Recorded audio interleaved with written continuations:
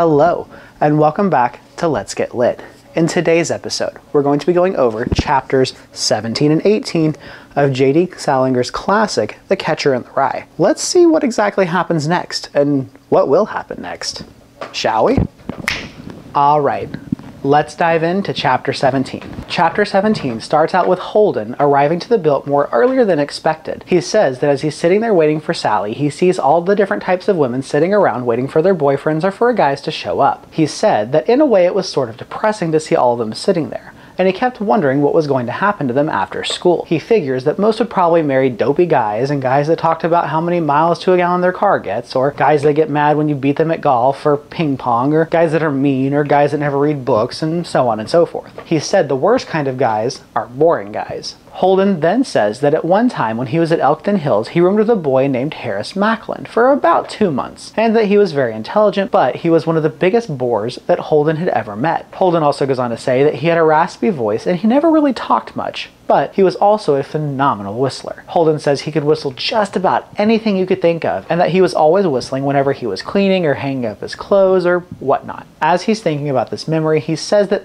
well, maybe guys who are boring aren't that bad after all. Maybe they're sweet. Holden then says that he sees Sally coming up the stairs and she looks terrific. She had on a black coat and a black beret. And he said that she hardly ever wore hats, but the beret really did look nice on her. He also says that in that moment he felt like marrying her the minute he saw her. And he tells the reader he knows he's crazy, because he didn't even like her that much, and yet he couldn't stop the feeling that he was in love with her and wanted to marry her. They had a small conversation and exchanged pleasantries. Then she asks if she's late. Holden tells her no, but then tells the reader, yeah, she's about 10 minutes late. He then tells her they better hurry up or else they're going to miss the show that starts at 2:40. She asks what show they're going to go see, and he says, I can't remember the name of it, but it's got the Lunts in it. Sally gets very excited when hearing this news. Then they catch a cab to go to the theater, and along the way they begin to kiss and make out in the back. Holden says that twice the cab driver stopped short and he almost fell out of his seat. During the car ride, Holden says that he loves her, and he's not quite sure why he says it, but he says that in the moment, he really did mean it. She tells him that she loves him too, and she asks for him to promise that he'll let his hair grow out because crew cuts are very corny, and that his hair was very lovely. After this, Holden goes on to talk about the show, and that it really wasn't that half bad. He said it wasn't really crappy, but then goes on to give his synopsis about what the show is about. He tells the reader it's about this couple, and you see them from when they were young to middle-aged to old. He said the old couple were actually pretty good because they were big movie stars, so you could tell they were really phoning it in. After the first act, they go outside with everybody else so he can smoke a cigarette. While they're outside and smoking, he takes a look around at all the people who were also smoking. He notices one of the guys in the crowd and that he's a famous TV star, and how him and his girlfriend were making a big deal and talking loudly about the show so that way they could seem very smart and intelligent.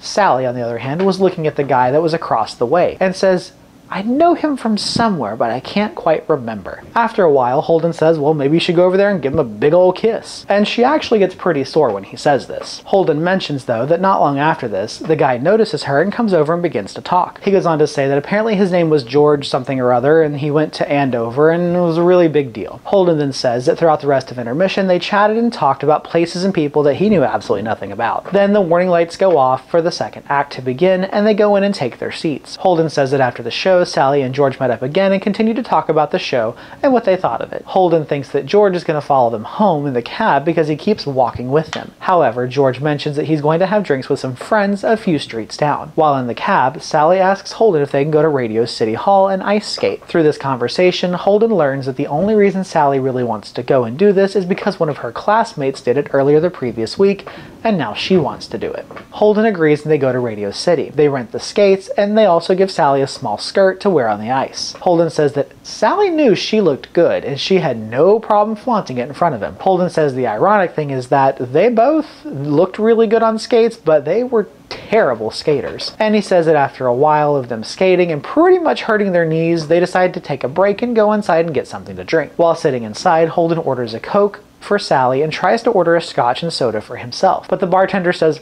no, and just gives him a Coke as well. As they're sitting down talking to each other, Sally asks Holden if he's going to come by on Christmas Eve and help trim the tree. Holden tells her that he's already written to her weeks ago and that for the 20th time, yes, he's going to come over and help her with the Christmas tree. As they're having this conversation, Holden lights a match and holds it until it almost burns his fingers. Then Holden suddenly gets into this mood and begins to have a conversation with Sally and asks her if she ever gets fed up. She's not sure what he means, but he goes on to explain that with school, all he ever thinks about is how he's not getting anything out of it. How school is pretty much just set up for boys to go in, create cliques, have friends, graduate, stick with those friends through life. He tells Sally that he hates living in New York with all the taxi cabs and buses and drivers yelling and phony guys that call actors angels going up and down the elevators. He simply just wants to go outside. Holden's getting a little excited at this moment, and Sally asks if you don't mind, stop yelling. Holden doesn't realize he's yelling, so he quiets his voice down. He talks about the monotony of being older and how he's not looking forward to it. He then tells her that she's the only reason that he's still in New York, for anywhere for that matter.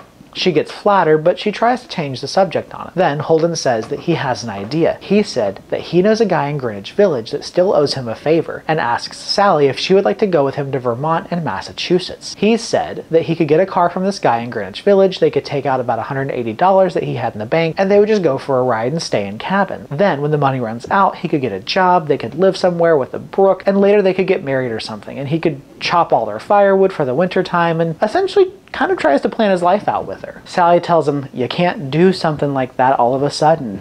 And then she sounded really sore when saying this. Holden then questions and says, well, why not? Holden doesn't realize his voice is also getting louder, and she asks him to please stop screaming at me. She tells him that in the first place, they're both practically children, and if they were up there, he couldn't get a job, and if he couldn't get a job, they couldn't have money, and if they didn't have money, they would starve. Also, they both had to finish school, and they both had to get jobs. She then tells him that they will have plenty of time to do all of that stuff in the future, but they need to finish school first. Holden tells her it's not the same, that when they get older after he goes to school and graduates and then off to college and graduates, they'd have to get jobs where he makes a lot of money, and then if they got married and when they went off, they'd have to send postcards and all of the politics that goes along with it. He then goes on to say how he doesn't want the monotony of average adult life. He asks her after all of this, don't you see what I mean? She tells him that she doesn't, and maybe he doesn't either. And then Holden knew in that moment that both of them didn't like each other in that moment. He then tells the reader he's kind of sorry he started the whole conversation to begin with. And then he tells her, come on,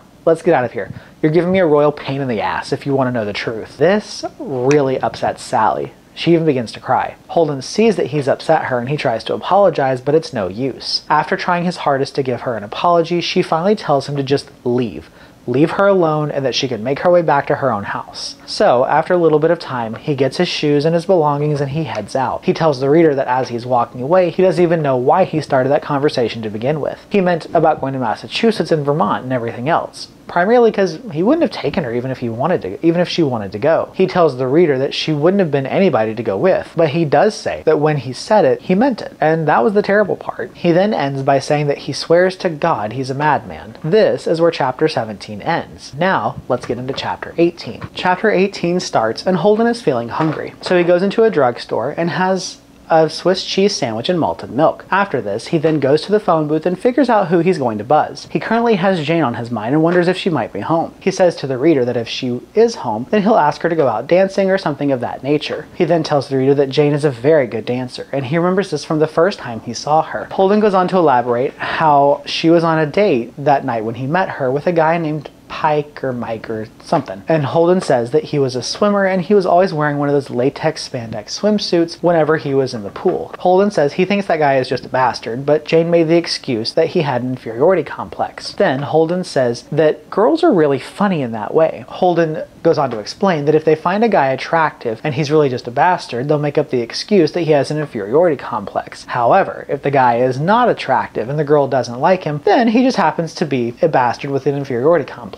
Holden gives the example of Bob Robinson, who is one of his roommates that this has happened to. As Holden is trying to ring Jane on the phone, she doesn't answer and he hangs up. Then he goes through his little black book of names to see who to ring up. The only 3 numbers he had were James, Mr. Antolini, a teacher who was at Elkton Hills, and his father's office number. He keeps forgetting to put people's names in it. So he finally gave a ring to Carl Luce, who graduated from Wooten High School a few years before he left. Holden says that Carl was about 3 years older than him, and that he really didn't like him much, but he was very intellectual and had the highest IQ of any boy at Wooten. Holden thinks that he might want to have dinner with him or something and maybe have a slightly intellectual conversation. Carl answers the phone and tells Holden that he's not able to join for dinner, but he could meet him for drinks at the Wicker Bar on 54th at 10 p.m. So Holden agrees and then hangs up. Holden notices that he still has some time to kill before then, so he goes over to Radio City to go to the movies. When he bought his ticket and went in, he saw the Rockettes doing their stage show. He mentions how they were kicking their legs very high and mentions it's the same kind of show that he's seen every year since he was a kid. Then he goes on to describe the rest of the Christmas show and how all the angels are coming out of these boxes and there's crosses everywhere, and it's very religious. Holden says that if Jesus could see all of this, he probably would throw up just from the ridiculousness of everything. Holden also says that he saw it with Sally the year before and she kept saying, "Oh, how beautiful it is," but he kept making fun of it, to which Sally calls him a sacrilegious atheist, and Holden jokes,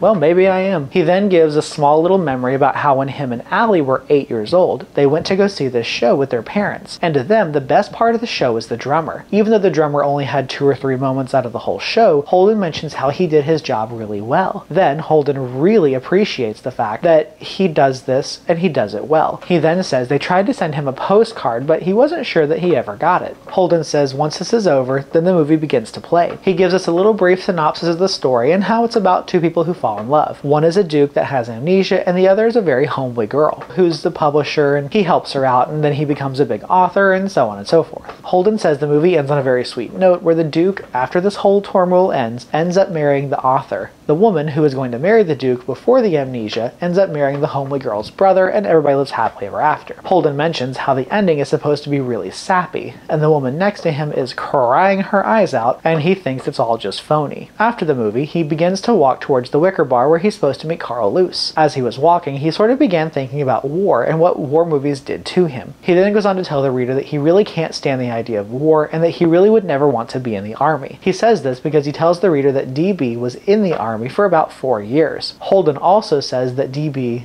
was in the war and he landed on D-Day. Holden says that DB never really liked the war, and every time that he was on furlough, all he did was lay on his bed. Holden also mentions that DB never had to shoot anybody and never got hurt. He said that his duty was pretty much to just drive this cowboy around all day in the command car. DB joked that if he ever had to shoot anybody, he wouldn't know which direction to shoot.